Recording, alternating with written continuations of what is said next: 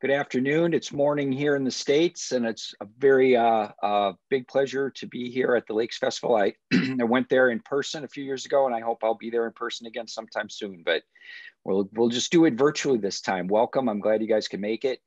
What I'm going to do here this morning is I'm going to talk about my approach to caricature and what I look for in the face, how I choose to exaggerate people. That's really the hard part about doing caricature is deciding what's important about the face you're looking at and what you want to exaggerate. And that's really what we're going to talk about today. So I'm going to start out with a little lecture about my approach and sort of my concepts behind caricature. And then I'm going to draw some faces, and hopefully you guys have some pencils and papers along with you so that you can draw along with me.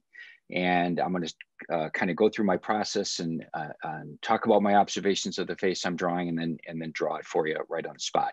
And then at the very end, I'll do one last drawing, and during that drawing, people will be able to ask me some questions. So that's kind of how this is going to go today. So why don't we get started? I got to do some techie stuff here. All right, here we go. So the art of caricature. Well, usually when you start doing these kinds of things, you always start out with a definition, right? So what exactly is a caricature?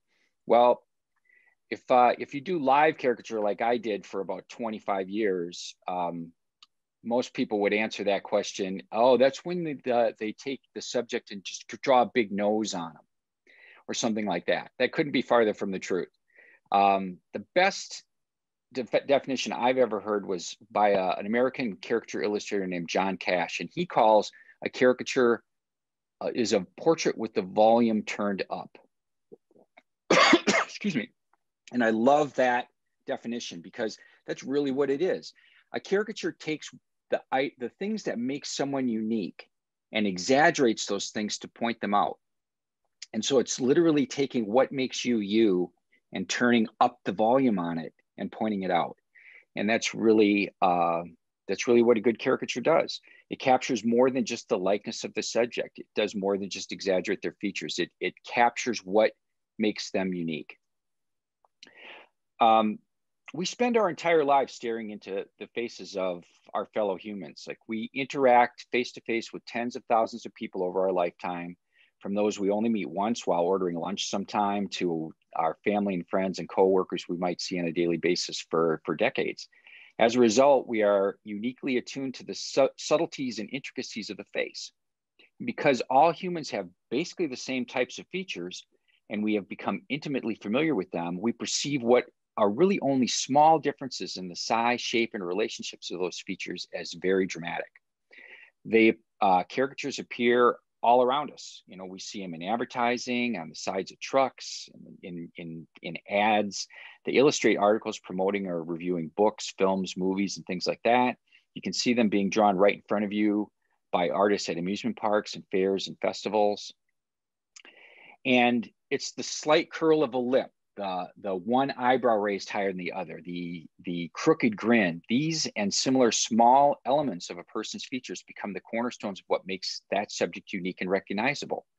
It's the animation of the same muscles, bones, and physical features we all share that a caricaturist can exaggerate to bring the personality and presence of the subject to life. Caricature is so much more than just the meat and bones of the features.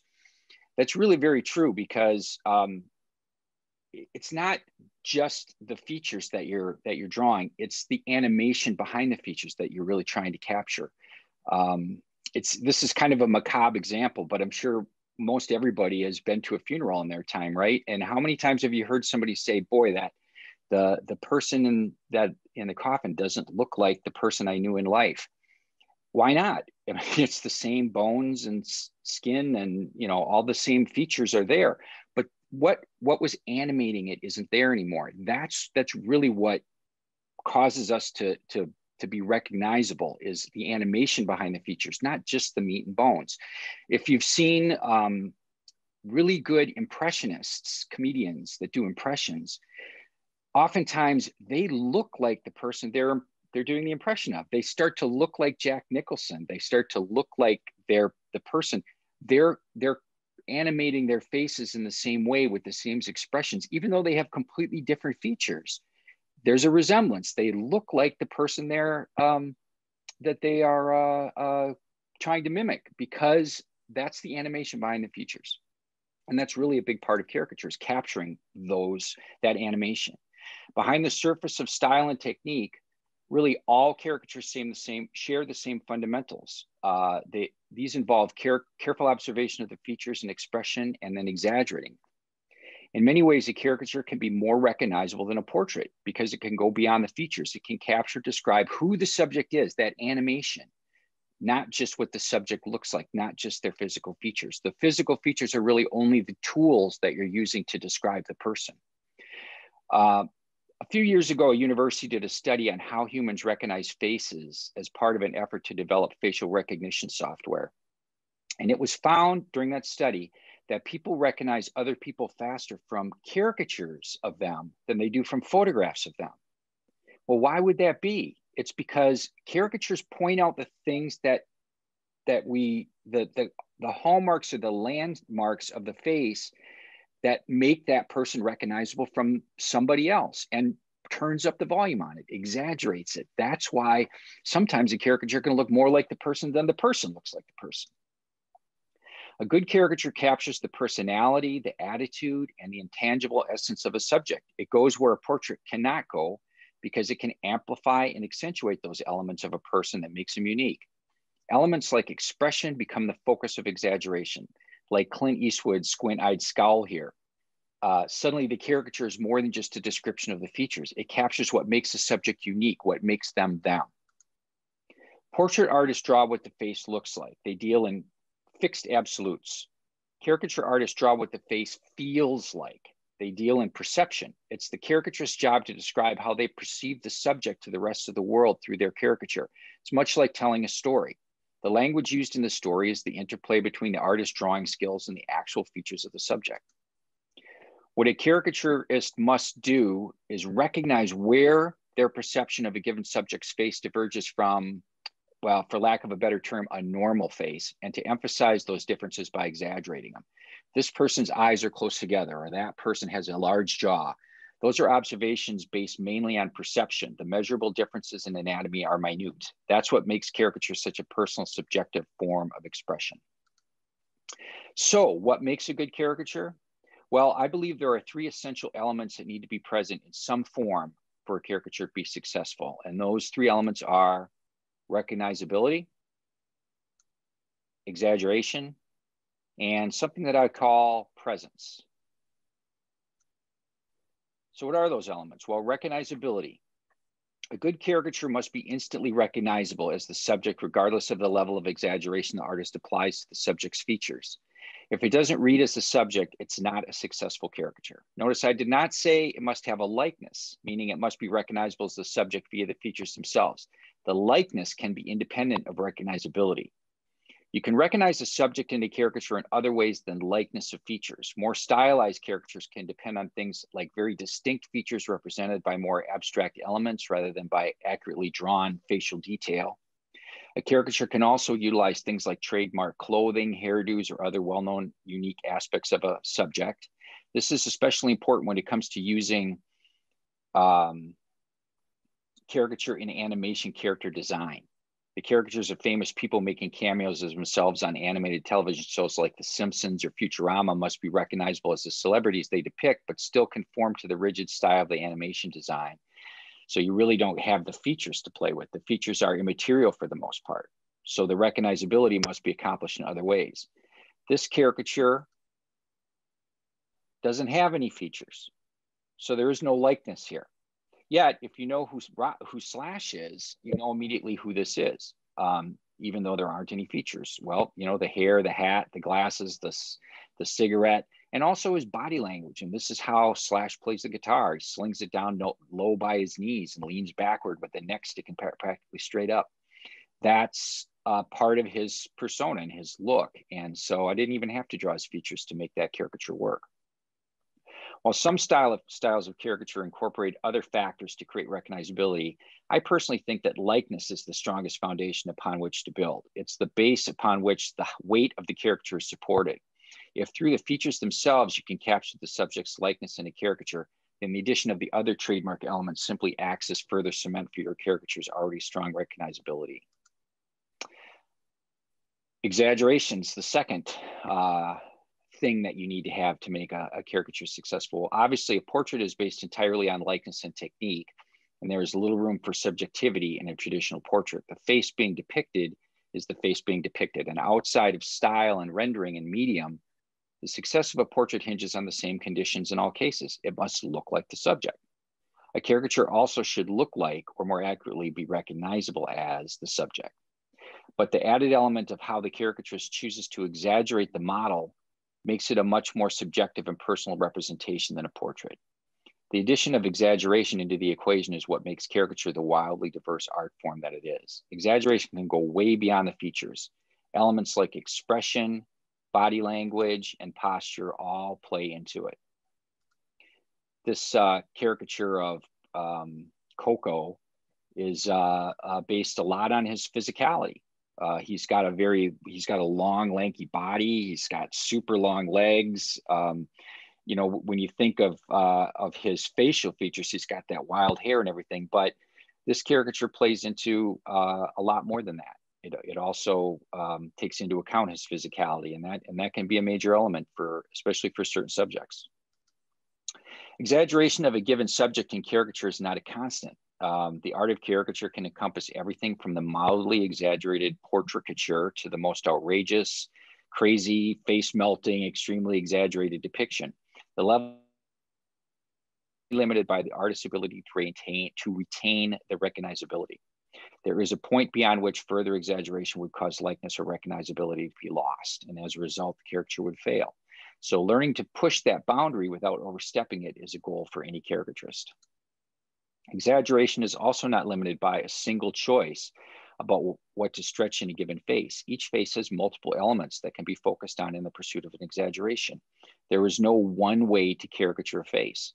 One caricaturist could decide that a subject's eyes are the focal point of the exaggeration, while another might see the same subject's chin as something that needs particular attention.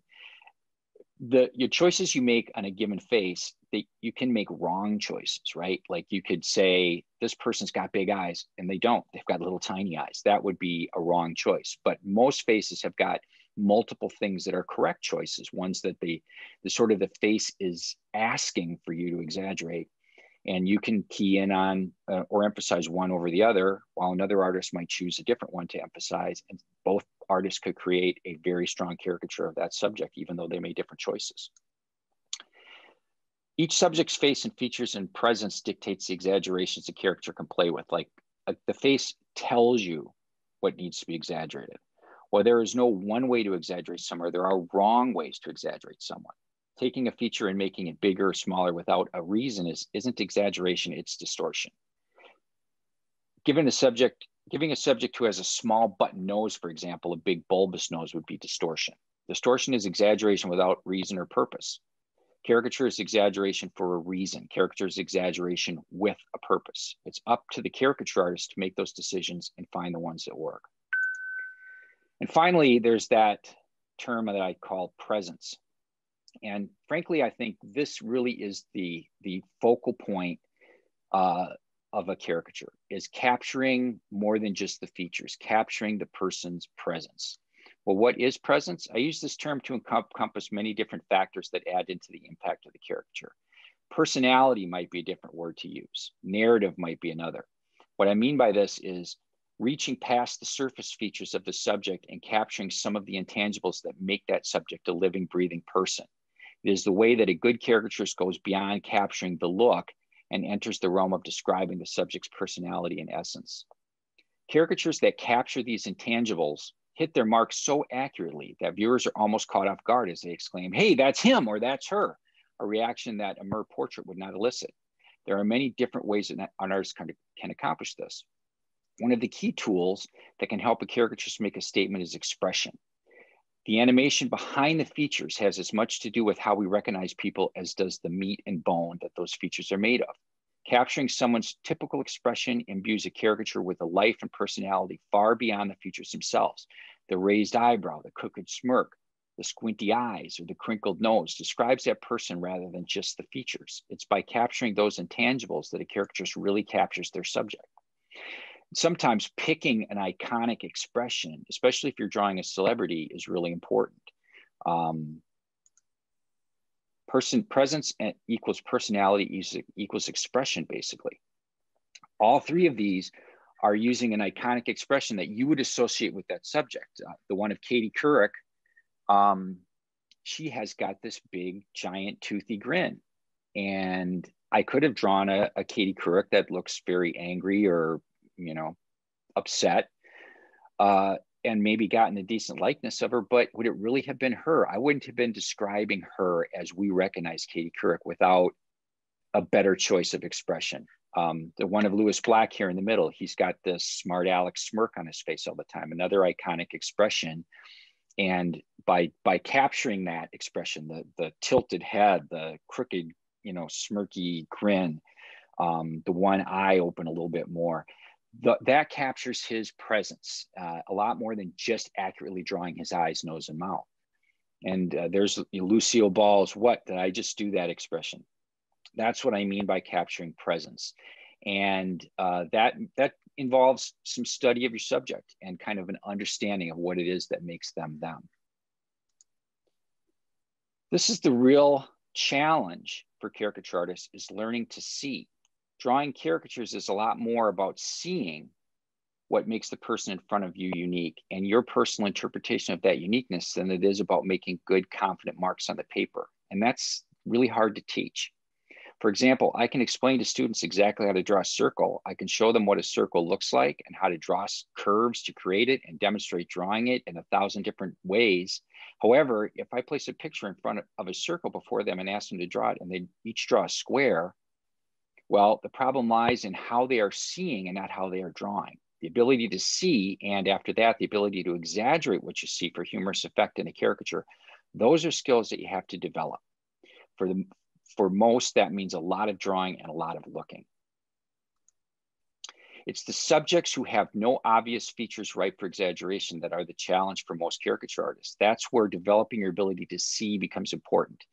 There is no face that defies caricature. You just sometimes have to dig a little bit deeper. The ability to see doesn't spring up overnight. And I often tell eager young caricature artists that they have about 500 to 1,000 or so bad caricatures in them before they start noticing the subtle things that hide inside the ordinary face. I have new artists that come to work for me at the theme parks. And when they first sit down and start to draw at the beginning of the summer, I tell them, look, while you're sitting here, people are going to be walking past you, and maybe 1 out of every 10 persons that walk past you is going to have a face where you just go, oh my gosh, I'd really love to draw that person. Look at that nose, or look at those eyebrows, or something about that face just jumps right out at you, and you immediately see exactly what you want to key in on that caricature. The next 9 people that walk by, you just go, oh man, what am I supposed to do with that face? It's boring. It's just, you know, there's nothing about that face to draw. But at the end of the summer, after you've drawn 3,000 or 4,000 faces, suddenly maybe 3 out of every 10 people that walk by have got one of those faces that just something jumps out at you and you immediately know what you want to do. Well, guess what? People didn't get funnier looking in the 3 months you were drawing caricatures here at the theme park. Your sight got better. You're seeing things that were there before and you were just missing them. Now you're seeing them. That's developing your sight. The encouraging thing is that the more you develop your eye and learn to see, the fewer and fewer faces defy your ability to find something to play with. More and more faces begin to have things that jump out at you, things that you might not have noticed before. To be more accurate, these are things that you likely saw before, but you never perceived as unique. Somebody might walk by the same brick wall every day for years, and then one day suddenly notice that one of the bricks is of a different color than the rest of them. After that, it becomes impossible for him to walk by without seeing that odd brick. It has always been there, and he's doubtless seen it many times, but he just didn't notice it until then. This man has a crooked nose, and I exaggerated that factor. But I had to see it first, right? That's the trick. So it's developing your sight to be able to see what makes this face unique and then exaggerate it. That's the challenge for caricature artists. Many consider the human face to be an incredibly complex object to draw. There are about 52 muscles in the face. The actual number varies depending on your source. Sounds pretty complicated, right? Not really. Every building, no matter how complex, starts out with a foundation and framework. Look at this simple drawing. Show this to any human being in the world and ask them what it is. Without fail, they will tell you it is a person's face. In its most basic form, the human face is made up of only 5 simple shapes. Place these shapes in their proper relationship and you have a human face. It's really that simple. Drawing these basic shapes accurately so that they recognizably represent the subject's features is the basis for a good likeness. Beyond that, it's nothing but details. Things like wispy hair, dimples, wrinkles, eyelashes, creases, freckles, whatever, any of the other facial specifics. They are the decor for your building. The millwork, furniture, and drapery, that's what makes the place unique and filled with life. But without a strong foundation, it can all come tumbling down. If a caricature has a secret key, it's understanding relationships. The manipulation of the relationships of the 5 shapes forms the bedrock of any caricature. In fact, I'd argue that 90% of the entire caricature resides in how you relate these 5 simple shapes to one another. Those relationships are the foundation upon which the rest of your building is built, where the real power of exaggeration is realized. Make it effective and hopefully dynamic, and almost all the heavy lifting is done. So essentially what I do is I take a face and I break it down into those 5 simple shapes. And then I manipulate those relationships. I exaggerate the relationships of those shapes to create my caricature. Well, what do I mean by relationships? Well, I mean the distances between the size relative to the different 5 shapes, the distance between those 5 shapes, and the angle that those 5 shapes are at to one another. Those 3 relationships are what I look to exaggerate with those 5 shapes. So what do I mean by size? Well, if somebody's got a little tiny nose, or I perceive it as a tiny nose, I make the nose smaller. And I make the other features around it bigger to make that nose look even smaller. The distance, if somebody's got a long nose, maybe they've got a lot of space between their nose and their mouth, those are distances that can be exaggerated. And angle, well, that's a little bit more complicated, but let's say somebody's eyes are slightly upturned, like the outside of their eyes are higher than the inside of their eyes. I can exaggerate that angle by making the eyes higher, the outside higher than the inside, and really give them that cat-eyed look. Or maybe it's the opposite. Maybe the outside of their eyes is lower than the inside of their eyes, inside corners. And so they have sort of the sleepy Sylvester Stallone looking eye. I can exaggerate that angle. The angle of the mouth, the crooked smile, there's a lot of presence in crooked smile. So that's something that I always look for. In traditional portraiture, the head shape is divided into classic or golden proportions, meaning the features are within a certain accepted distance of one another, as are their size and angle relative to the face and head shape. If you achieve your likeness in a classic portrait by correctly drawing the shapes and then the details of each feature according to the model in front of you, while you're staying within the framework of these classic proportions, you have a good portrait. Of course, each face varies minutely here and there, but portraits still do not stray far from the classic formula. In a caricature, like a portrait, the likeness is also achieved by drawing the features as they really look, either by drawing them accurately or representing them in a way that reads as those features. But you change the relationship of those features based on your perceptions of the face. So here's the classic proportions of the face as most portraitists consider it. We're trying to change those proportions as much as possible. So you draw the features accurately, just like you would with a portrait, but it's these relationships that you're trying to change. So how do I construct a caricature? Well, I do it in basically 2 steps. I do first what I call the under caricature, or the deconstruction of the face. And then I do what I call the surface caricature, or the reconstruction of the face. And essentially what that means is the under caricature are those 5 shapes that I mentioned earlier: the head shape, 2 eye shapes, nose shape, and a mouth shape. That's the under caricature. I'm trying to simplify the face. You want to boil it down to the simplest of shapes, because it makes it much easier to play around with the relationships of the features when you're only working with simple shapes. If you're thinking about the complexity of the face and all the wrinkles and the eyelashes and all those, the little creases and things like that, then it becomes a lot more complicated to try to get a handle on how you want to exaggerate those relationships. But if you're thinking about nothing but this simple shape, it makes it a lot easier to play with distance, size, angle. Those kinds of things are much easier to do when you're manipulating just very simple shapes. So the very first thing you do is boil the face down to as simple shapes as you can, and then play around with those features at that level to create your under caricature. Then you go back on top of your under caricature and do your surface caricature. Add in all the details that create and bring it to life. So a lot of your heavy lifting is done at that under caricature level. You've chosen how to exaggerate the relationships of those features. Now your job is to just draw those features back on top of those choices you make and bring it to life, like this caricature of Madonna. Here's another example. Here's an under caricature, okay? Very simple shapes. But look at some of my choices. I made the eyes really close together. I gave this person a big mouth. That head shape is very unique. It's got that crooked mouth. Add on all the surface stuff, brings it to life. Here's another one. Very simple shapes. I cannot stress that enough. You've got to think of the face in as simple a terms as possible at this level. The under caricature should be very, very simple shapes, very simple drawing. But those choices are very powerful that you make at this level. Here I made this person's got a squat face. It's very wide. Tiny little features sort of in the middle.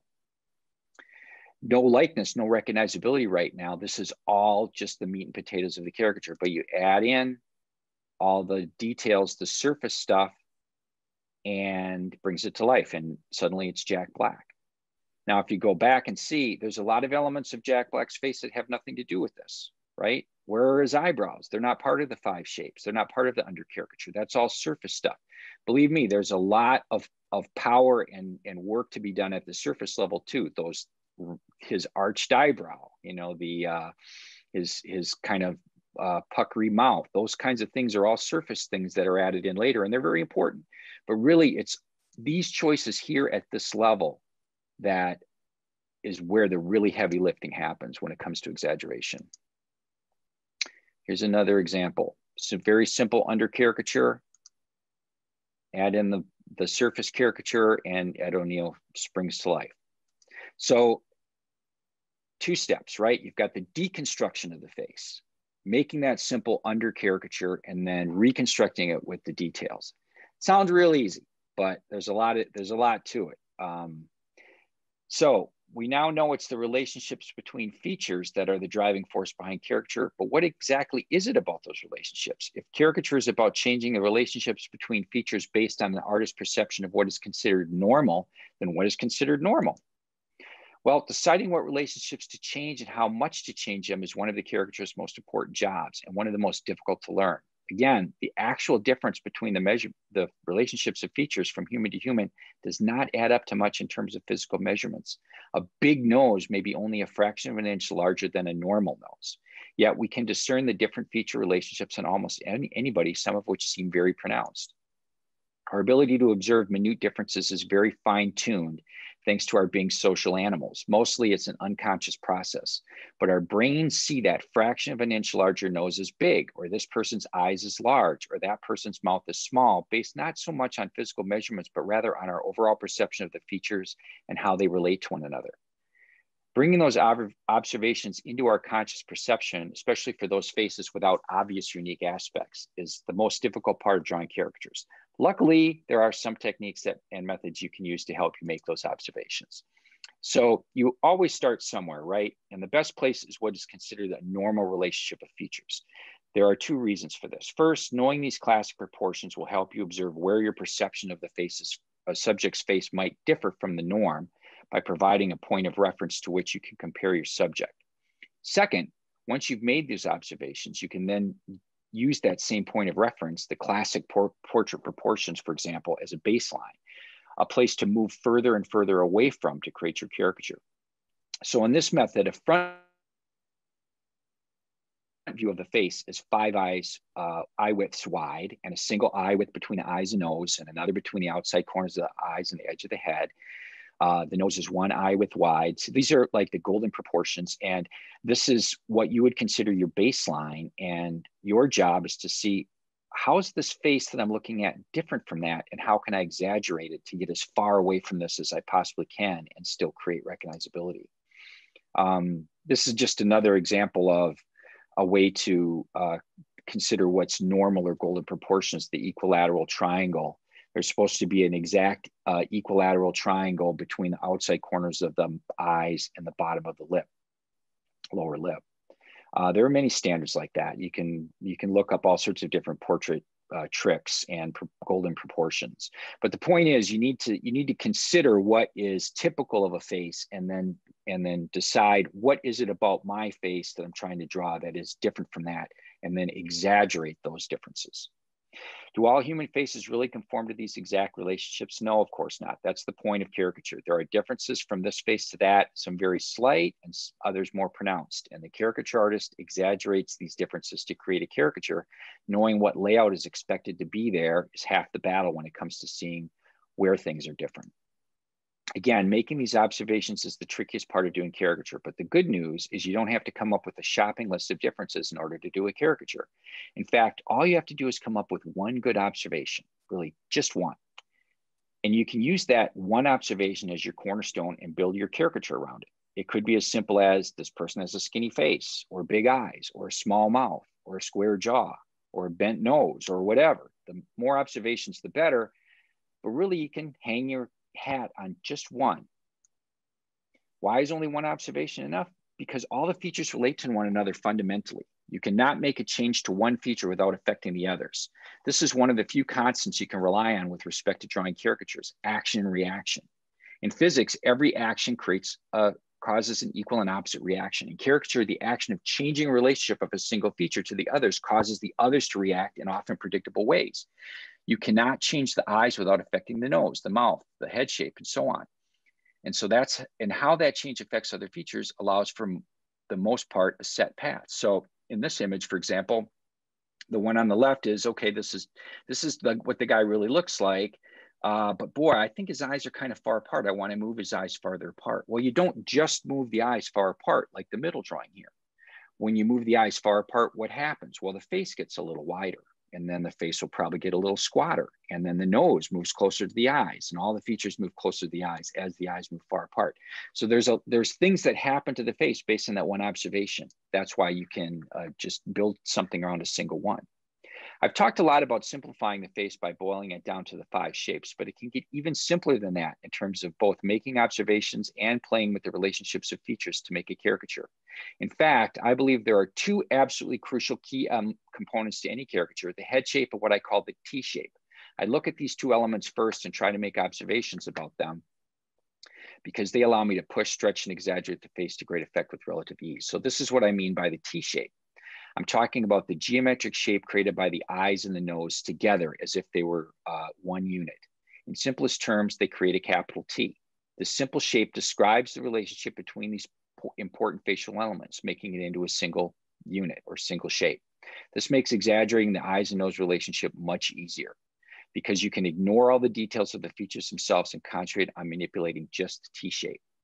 When I talk about this is exactly what T shapes are. So you can see sometimes the arms of the T will be much longer and the stem of the T will be much shorter, or the opposite. Sometimes it can be more of an arrow shape if the eyes are somewhat downturned.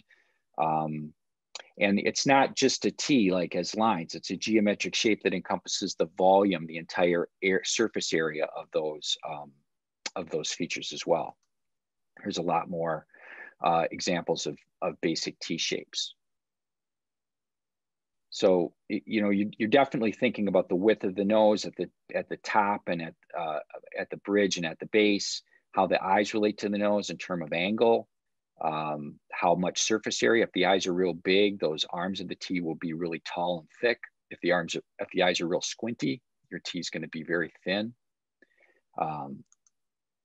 The relationship of the eyes and nose inside the T kind of follows a certain action-reaction sort of a process. So when the eyes are moved far apart, almost always the nose will automatically move closer in, because that causes you to perceive the eyes as being even farther apart. If the eyes are moved closer together, the nose tends to move farther away. That's because that makes the eyes look even closer together. It's not 100% true, but it's like that in most cases. So if you're going to have a short stem on your T, you're probably going to have wide arms of your T. If your arms of your T are real narrow because your eyes are close together, you're probably going to have a longer stem. But the relationship of some of the shapes follow those kinds of patterns. For example, the nose and mouth. If you make an observation and say, boy, this person's mouth seems really close to their nose, I want to exaggerate that distance, then you don't just move the mouth closer to the nose, you also move the chin farther away because that makes the mouth look even closer to the nose. Those kinds of action reaction kind of things can help you build a caricature around a single observation. The T shape and head shape combine to create the base of your caricature, basically. Over them, the 5 shapes further define the relationships of the features, and over the 5 shapes, you do your surface caricature to really add the features themselves. Things like bone structure, anatomy, expression, skin, hair, and other details further work to create the likeness and bring the underlying structure to life in the surface caricature. But it's really all built on those simple foundations. I would suggest as an exercise to set aside the notion of rendering and drawing details on characters for a moment and instead fill up a few sketchbook pages with nothing but the head shape and T shapes of some faces from a magazine or some other resource. Draw one quickly using just initial observations and first impressions of the face, then look back at it and try to see where it differs from the normal template of classic proportion. Then try it again, this time exaggerating what you produced in your first try. Do this with a dozen faces a day and watch how your ability to see the caricature in a given face develops. It's a good exercise for any caricaturist, no matter what your skill level is. So I've spoken about the 5 shapes and the importance of their relationships already, but let's dig a little deeper. It's fair to say that the head shape is the primary shape or the alpha shape, and the other 4 shapes are its planets to its sun. If a caricature artist can see and exaggerate the head shape, all the other features seem to fall into place. Head shape is the most powerful tool in your toolbox. Look at these very simple drawings. The basic shapes, except for the head shapes, are pretty much the same. By changing the relationships of the 5 shapes, very different caricatures are created. It's in this deconstruction of the face into its 5 shapes that all the heavy lifting of a caricature and exaggeration is done. It's at this level that you create your caricature of the subject and where the real power of a caricature lies. The head shape is the fulcrum upon which the caricature hinges. The main power of all your exaggeration is accomplished through the shape of the head, and realizing this can help you focus your efforts. By treating the head shape as a single shape, it is easier to recognize how that shape differs from normal and is easier to draw a corresponding simple shape that exaggerates those properties as opposed to the more complex multiple relationships that go on in between the features. By stretching and exaggerating that head shape, you can create the framework within which your other features and their relationships can be drawn to achieve your caricature. So again, you start out with what's normal. In a typical head shape, you usually have basically kind of a flattened egg shape, and you're going to have equal mass above and below the eyes. The eye line, the line that crosses the head shape where the eyes are, has equal mass above or below it in classic proportion. So that's actually my very first observation with any caricature, is I look to see if I can exaggerate the imbalance between the mass above the eyes and below the eyes. A very, very simple observation, but something that has a lot of power to it. The head shape is really comprises many different features, including cheekbones and stuff, but the trick is to simplify it as much as you can so that you can manipulate and work with a much simpler shape. One trick I use a lot is thinking about them as simple a geometric shape as possible. Now, you can see the under caricatures here, or the actual caricatures, are a lot more complicated. The girl in the lower left, her head isn't shaped like a triangle. It doesn't have pointy square tops or pointy edges and at the top. But basically, she's got a triangular shaped head. It's wide at the top, it's narrow at the bottom. All these other head shapes are essentially very simple geometric shapes. Another trick I use a lot is looking to see where's the widest part of the face. You know, where's the weight of the face lie? Is it above or below the eyes? Where's the widest part? Usually wherever the face is widest tends to have the most mass. I'll also look for you know, line contour lines that help me see simple shapes. Where does the jaw break and change in direction? Is that a very angular line? Is it a very curved line like it is on the guy on the right? Can I draw the face shape with one line instead of thinking about all the little bumps and lumps that make up all the different contour lines of the actual face? Trying to simplify it is an absolute key. And then exaggerating the head shape imbalance, like I just mentioned. Can I, does my subject have more mass below the face? Can I exaggerate that? And how far can I push it? Do they have more mass above the eyes? Can I exaggerate that? How far can I push it? Here's an example. This is David Ortiz, an American baseball player. He's got a lot of jaw. He's got this huge, massive bottom of a face. And so I was able to exaggerate the imbalance between the top and bottom of his features. Another trick I use for head shape is shape association. It sounds silly, but the pear-shaped head is something that I see a lot. You know, somebody that's got a lot of weight and roundness in the bottom of their face and the small top of the head. The peanut-shaped head is another one you see a lot, where it's squeezed in the temple and people have got wider foreheads and wider bottoms of faces. And I use this technique for a lot of things. I'll look at features and say, hey, that guy's eyebrows are shaped like the state of Massachusetts, or whatever you can come up with that helps you simplify and grasp the shapes that you're looking at, will help you to be able to exaggerate those things. So the concepts I've shared with you today are just the basic foundation of the art of caricature. Understanding the face and its many simple intricacies of expression and articulation is a lifelong pursuit. But the fundamental tools of a caricaturist lie in simplifying the face into its base components and manipulating the relationships of those shapes to create a strong caricature. By breaking the face down into its basic 5 shapes, or even further into the head shape T shape, the caricaturist can more easily see and apply exaggeration.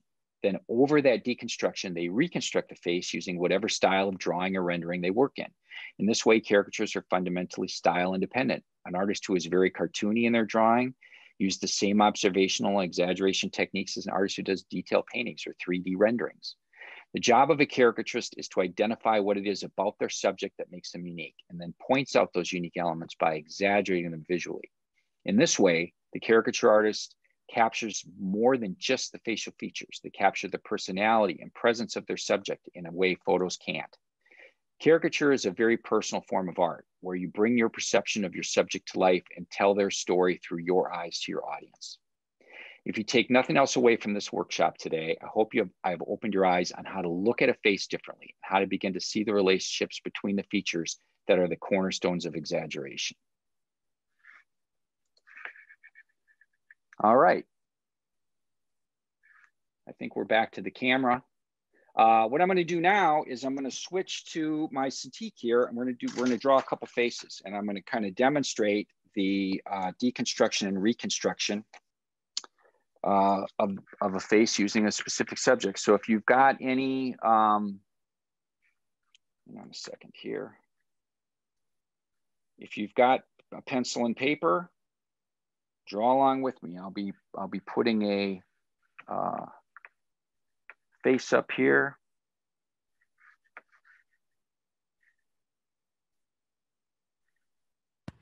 Tom, I'm just aware of the time because we can't go too much over on this one, right? Because we've got we've been a little bit late. So if we can go no later than 5:15, that would be great. We don't have to go that late. I'll just draw these quick. But all right, that's how much overflow you get. Got it. All right. Can you see my? Can you see Daniel Radcliffe here? Are we up and running?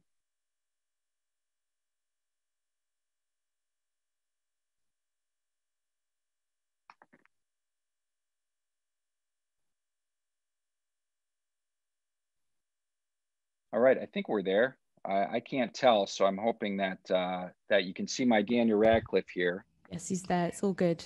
All right, terrific. So here's our subject, Daniel Radcliffe. Okay, here's another trick. When you're doing caricatures, you want to have more than one photo. Okay, you can definitely base your caricature on a single photo, but you don't want to only rely on one photo. You want to have other photos because it'll help you to see different aspects of the face and be able to be able to help you see things that the other photo might not have showed you. So we're going to start out by doing my deconstruction. So the first thing I do is I look at Daniel's face and say, okay, imagine a line across his eyes here. Does he have more mass above or below that line? Well, for me, absolutely the widest part of his face is way up here, right, in his forehead. So I think he has more mass above that line. He also has, he has a very wide jaw, but it's a really small chin. He doesn't have a deep, like thick, heavy jaw. It's wide, but it's short. So his head shape, I'm going to want to give him a large top of a head and a real flat bottom of a face. And here's his eye line. So this is my deconstruction, right? I'm trying to think in as simple a terms as possible. I'm not thinking about his ears. I'm not thinking about anything except the basic shape of his features. Now his T-shape, his eyes are very close together. He's got a very narrow bridge structure. He's got kind of a long-ish nose, but because I squashed the bottom of his face, I can't give him very long nose. And his mouth is really close to his nose. So I don't want to give him much space there. In fact, I'm going to give him an even smaller chin. So there's my T-shape, okay? My T-shape and head shape, very simple. I'm trying to think about in as simple a terms as possible here.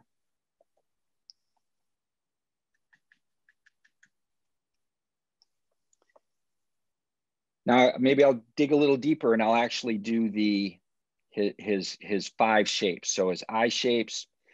And even though I'm trying to stick with simple shapes here, I'm definitely going to draw shapes that do represent the shapes I'm looking at. So he's got very straight across lower lids on his eyes, and all of his eyes are curved on the top. So this is it. So this is my very simple basic caricature of under caricature of Daniel Radcliffe's. Very, very simple, easy, quick.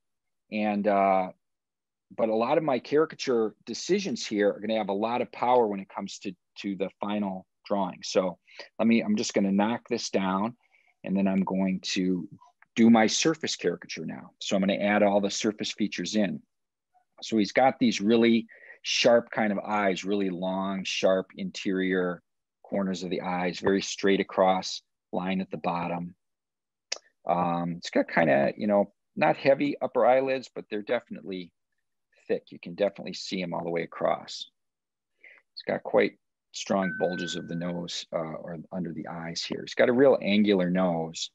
So these are all surface things, right? But I'm sticking with my decisions that I made at that under caricature level. That's very important. I don't want to at this point water down those decisions that I made at that under level. But there's just a lot of other things that happen here at the surface level that really capture that presence. For example, his eyebrows, like he's got very distinct eyebrows, and they're very thick and hairy. Oh, hairy, haha. And those are ripe for exaggeration. Like I can exaggerate the size of those. So I'm still exaggerating at the surface level.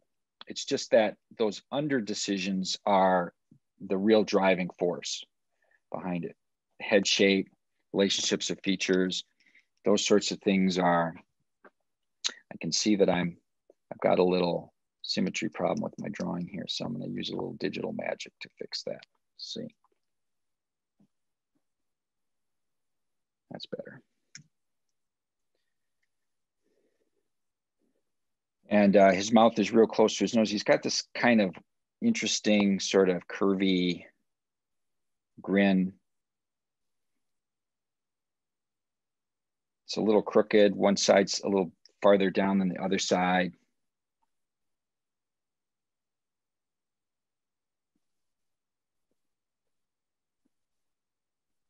So all these details really bring it to life. But again, so much of what's really driving this caricature is all done at that under level. A lot of this stuff, a lot of the surface stuff here is just good drawing. Like, you know, being able to draw the eyes so they look like his eyes, the nose so it looks like his nose, the mouth so it looks like his mouth. That's drawing a technique. And if you're a painter, you know, you'd be doing this with values. And if you were a cartoonist, you'd be doing this with lines, sort of like I am here. Or if you were, you know, more of a realistic portrait artist, you might be rendering and shading and doing things like that to describe and capture these features. But so the technique that you use to render them is separate from those decisions that you made at that under level. That's stuff that, maybe I'm a little too fat looking there. That's all those decisions are kind of universal. That's where all caricature artists have in common, is deciding what at that under level you're exaggerating. Like Hirschfeld, for example, whose style is completely different from what I do, still makes those same decisions. In fact, he keeps those simple shapes as the foundation of his final drawings, and he uses representational objects like curlicues for eyes and stuff to so I'm drawing real quick here because we want to be able to get a couple of drawings in.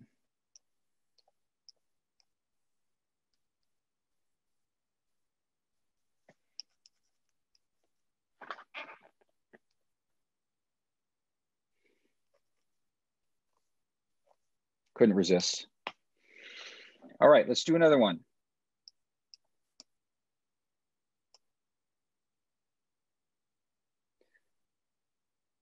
So Scarlett Johansson is, you know, an extremely attractive person. And a lot of people say, oh, it's harder to draw caricatures of really beautiful people, but that's not true. You're just exaggerating what makes them beautiful. You know, not necessarily the choices that you make in exaggerating people has nothing to do with their flaws. Okay, you don't exaggerate a person's flaws. You exaggerate what makes them unique. And sometimes those are things that, you know, make them look ridiculous, and sometimes there are things that make them look beautiful. So here's my exaggeration, my basic head shape for Scarlett Johansson. She's widest right here in the cheekbones, right? So she's going to have a lot more bottom of a face than top of a head. She's got actually quite a big chin and jaw for a female. In general, females tend to have smaller jaw lines because they usually have less testosterone in their system, and then their mandible bones don't grow as large as males do. But it's not a hard, fast rule, but it's just kind of something that you often see. And with her T-shape now, her eyes are actually, she's got smaller, kind of really heavily lidded eyes, and she's got quite a wide nose. Like she's got a big, wide bottom of a nose. It's sort of upturned, and then she's got a very crooked mouth shape. Like her whole mouth shape is all crooked to one side.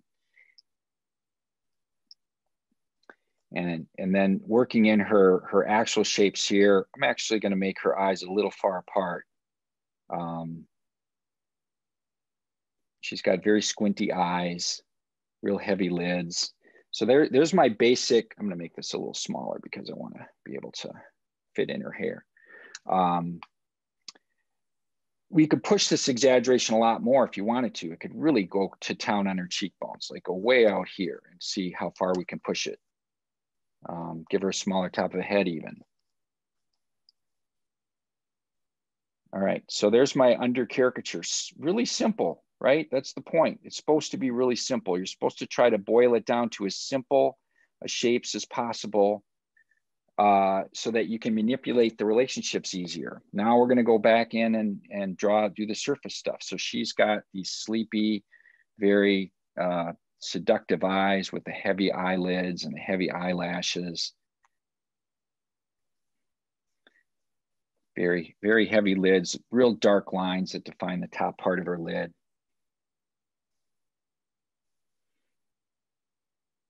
She's got kind of what I call smoky eyes, where part of it is you know, maybe some of the cosmetics she uses, but she's got kind of a little bit of the under part of her lid has got a little darkness to it that gives it that kind of smoky, seductive sort of look. She's got quite defined eyebrows. They're very arched.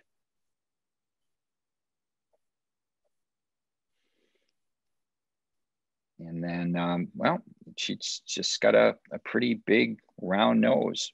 It's actually quite prominent. I think, oh, she must have a little button nose. You know, that's not true. And certainly people can have very, you know, unusual and kind of exaggerated features and still have, and still be considered really, you know, attractive. It's the whole package put together that gives people an attractive look or whatever. Big cheekbones on her, and she's got, you know, quite a big chin actually. Oh, I should put up, here's a couple other pictures of her too. You can really see how bulbous the end of her nose is actually, especially in that 3/4 view on the left down there.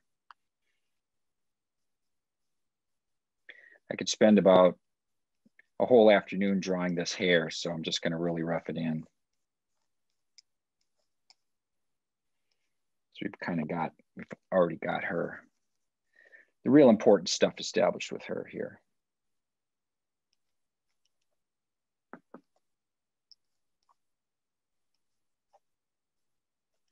So I really exaggerated that head shape imbalance with her. I gave her a really small top of a head and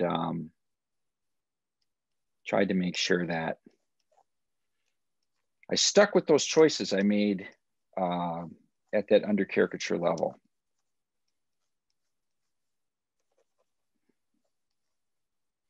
Okay, so we don't want to go too much later, so I'm going to just do one more. And now, while I'm drawing this last one, if you guys want to ask me some questions, go ahead. We'll do about five minutes or so.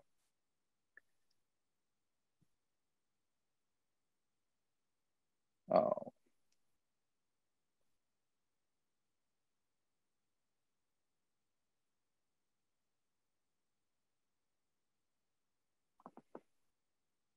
Idris Elba, I'm sure all the ladies are happy we're drawing him. We've got a question from Alfred Reed. Are you ready to take questions? Sure. Good afternoon, Tom. I'm just wondering, is it important to have an understanding of anatomy when drawing caricatures? I think that it helps a great deal. I've never been a proponent of like having to know the real names of all the muscles and, you know, the different bones and things like that. That isn't all that important, but understanding how the face really works, I think, is important.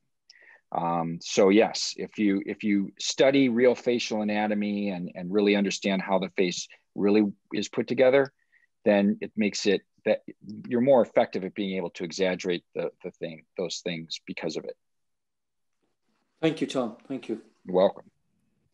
Rob Price wants to know, are you ever afraid to offend people based on their physical quirks?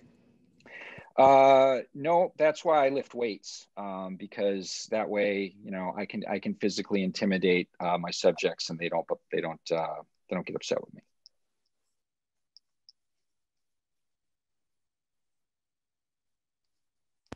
Are there any more questions? Probably that one probably shut him down. Got to be careful, otherwise Tom's gonna. Okay, we've got a question from Gethin Walters.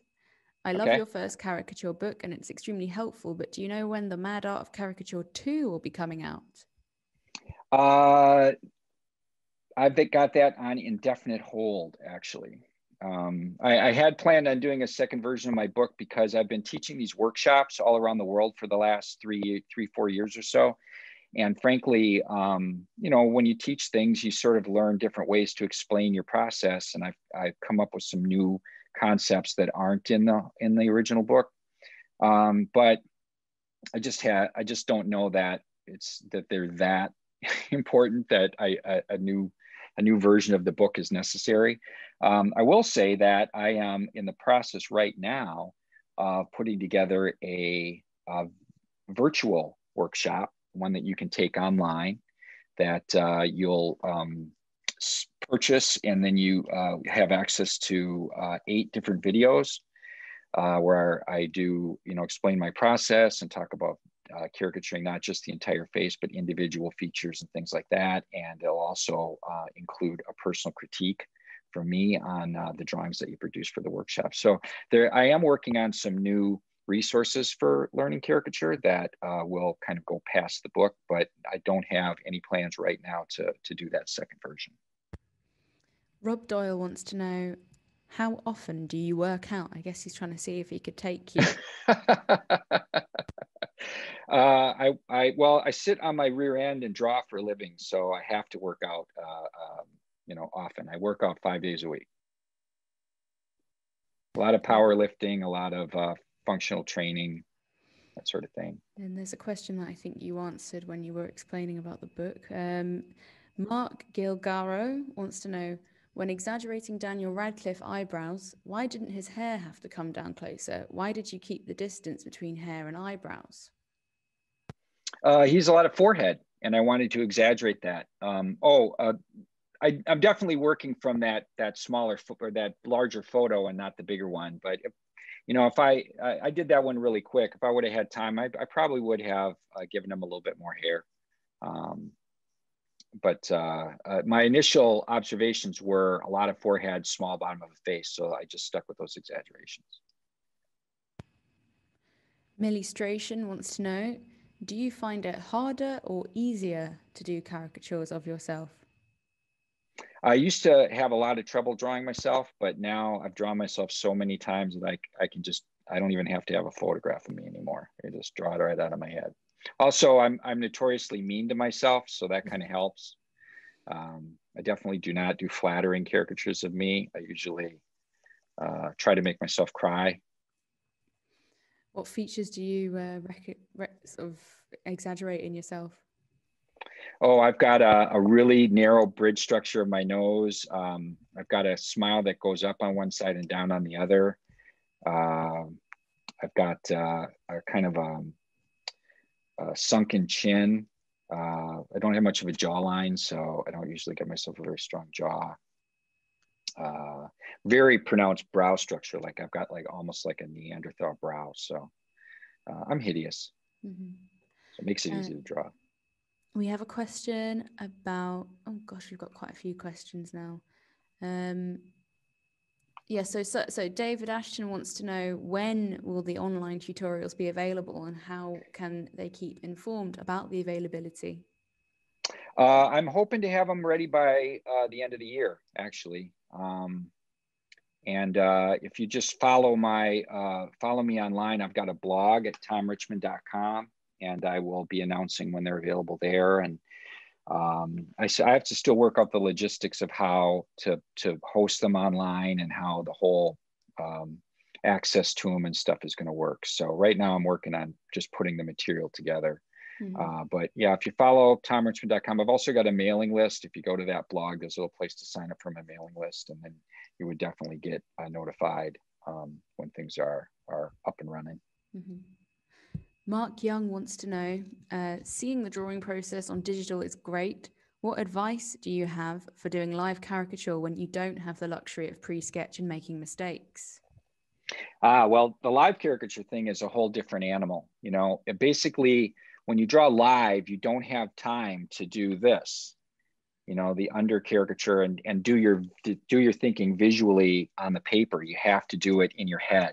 So I actually approach it exactly the same way. I think about head shape, T shape. That's my where I start, and then I draw, but I don't sketch it out. I think about it in my head, and I project it on the paper, and then I draw I just go in and draw my surface stuff immediately right on top of this sort of mental image that I project on the paper. So it's a very tricky thing, but it's a terrific way to develop your instincts for drawing the face, because you don't have time to think about it. It's what I call reactive or reflective drawing. And it develops your ability to capture and see expression and presence in a very quick manner. And then when you go back to doing something in the studio where you've got lots of time to work it out, your instincts are better for it. So I highly recommend live caricature for anybody who has any interest in caricature, just as an exercise. Do it at your you know, with all your coworkers at an office party or at your kid's, you know, birthday party or something, just to have fun and kind of get your feet wet with it. Yeah. We got time for, I think, one more question, and then we can wrap it up. Okay, let me just have a look at these and choose a good one. Okay, if anyone has questions about the workshops, I'll encourage you to get in touch on Tom's social media to see updates on that. But this is a good question. What is it like working for a magazine like Viz compared to Mad magazine? Well, my experience is pretty similar, because what I do for Viz is almost exactly what I do for Mad. The guys at Viz send me a script and they've written it all, and I just illustrate it. So it's basically, it's a little bit more like comics as opposed to you know, some of the spot stuff I do for Mad. But it's a very similar process because I'm just the artist. Now, most of the time with Viz, you know, the creators there write and draw and just submit their own strips. And I don't know how that process works, but I really enjoyed the pieces I did for Viz. I haven't done one in a while now, so I don't know, maybe I blew it on my last one and they're not giving me any more work. But it's been fun doing it. So I look forward to another piece with them sometime. Well, ask and you shall receive, you know. This is the moment when I bring in the Viz boys and say, oh, look. No, I'm joking. Anyway, thank you so much, Tom, for that. My pleasure.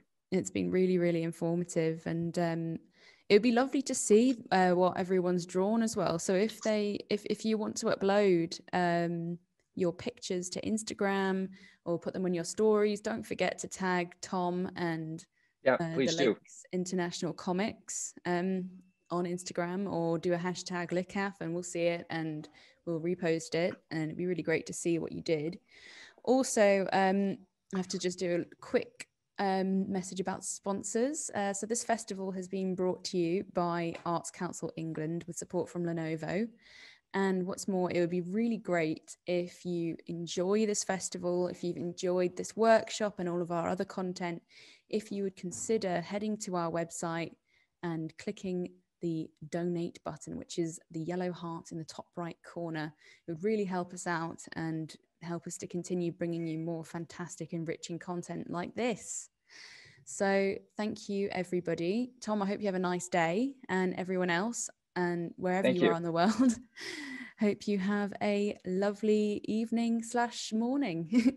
Yeah, enjoy the rest of the festival.